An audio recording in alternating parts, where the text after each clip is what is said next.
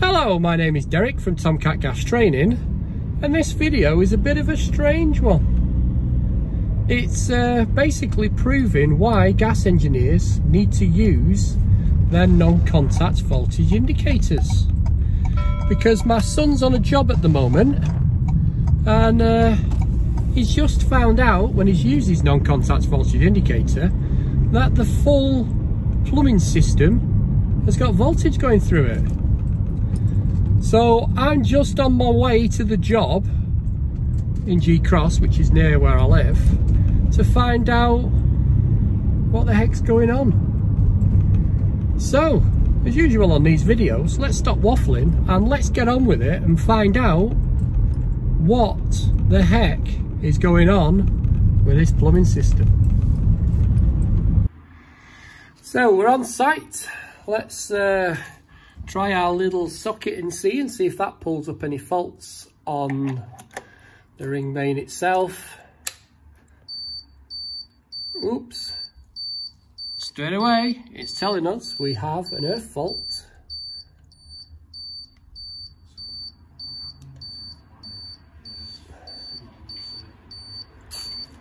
So it's not even going to do an earth loop impedance test or trip the RCD. Or it isn't tripping the RCD. So there's the first thing we found. There is an earth fault.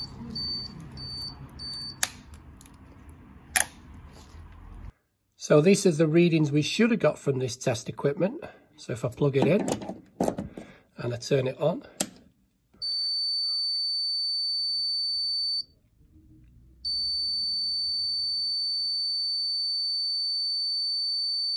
so you can see it checked whether we had our polarity, and it's also checked our earth loop impedance test. So that's the readings we should have got. Turn it off because it's annoying.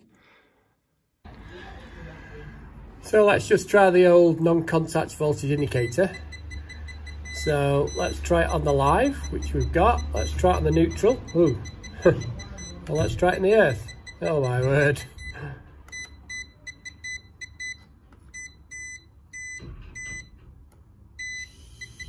So we've got something seriously going wrong here. We've got live going down the earth somewhere.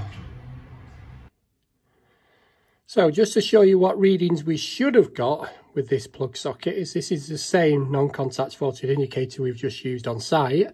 So if we go into the live, you can see it's showing up red and orange and beeping. If we go into the neutral, it gives you this slow beep to tell you there's something there. And if we go into the earth, it doesn't actually give us any reading. So that's what we should have got from this non-contact voltage indicator, not what you've just seen. So let's see if we can find out if we've got what voltage we've got going down here. So if I use this to open the gate on the earth, we should be able to get in. I don't know whether you can see that. We've got 50 volts between earth and neutral where we should have nothing. If I make it work again,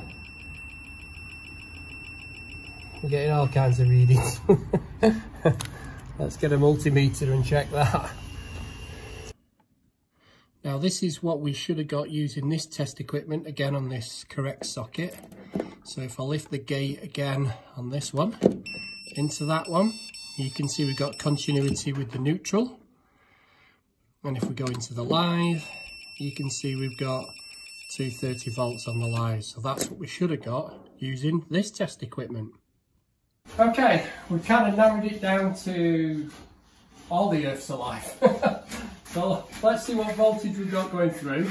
I'm just going to stick the neutral onto this copper pipe and go onto there, and you can see we've got 57 volts AC going down the earth. So the earths went everywhere in this flat. They went to all the taps, they went to every pipe. We've had to cut them all out so we can keep the power on, otherwise Tom was getting electrocuted. So that is a good example of why gas engineers require the non-contact voltage indicator, because it picked it up for him straight away and he knew there was a fault straight away. without it getting electrocuted, because if there was 230 volts going through here, my son would not be here now. So let that be a warning to you guys. Make sure you use your non-contact voltage indicator and you've got all the test equipment to be able to test for these faults. I know it's only got 60 volts going through it, but it still gives you a bit of a belt. Now then, that was a strange one, wasn't it? Voltage going down the earth wire, and the consumer unit was protected by MCBs and RCDs, and I don't know why it didn't trip. So if you are an electrician, put down in the comments below why you think the MCBs and the RCDs didn't trip with voltage going down the earth wire. Is it just because it was 60 volts? Also, some of you guys will be going, it's only 60 volts, that's not going to kill you. Remember, it's not the volts what kills you, it's the amps. And you don't have amps without volts, or volts without amps. Anyway, Tom's also been, while we've been training this using the non-contact voltage indicator, he's been like, Dad, why are we bothering? It's not needed. I think Tom has now changed his mind about that little non-contact voltage indicator. Because he panicked a little bit when he stuck it on the pipework and found it was all live. So,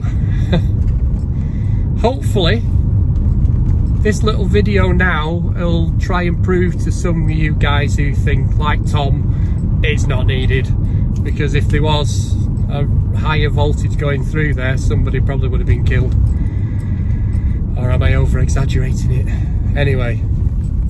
So there is an electrician en route to the job now to see what he can find and why this earth has got voltage on it. I'm guessing it's getting the voltage from a socket from somewhere, but not a good start to somebody moving into a new flat, is it? So if you've liked this little video, why don't you give me that thumbs up or leave a constructive comment down below. If you're not subscribed to my channel, then please subscribe, and don't forget to hit that notification bell because you want YouTube to tell you when we're uploading videos. I think you know by now it's Mondays and Wednesdays. All I've got left to say is thanks for listening, thanks for watching, and stay safe guys, making sure you use that non-contact voltage indicator before you start work. Anyway, catch you on the next one guys. Cheers.